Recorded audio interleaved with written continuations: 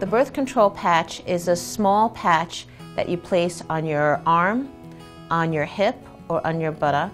You change the patch once a week for 3 weeks, and then you have a patch-free week, and that week is when you get your menses or your period. Now, the birth control patch, while it has a slightly increased risk of blood clot formation, it is still much, much, much less than the risk of blood clot formation if you get pregnant. And because this is a highly effective form of birth control, this may be an excellent birth control option for you. The patch, as a form of birth control, is highly effective.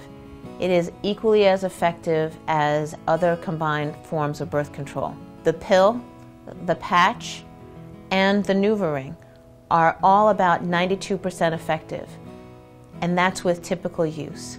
That means, although on the package it tells you how effective it is and it's a higher level of effectiveness, that effectiveness changes depending on who is using the birth control. If you decide that the patch is a good option for you, have a detailed conversation with your physician so that you can determine the best form of birth control for you.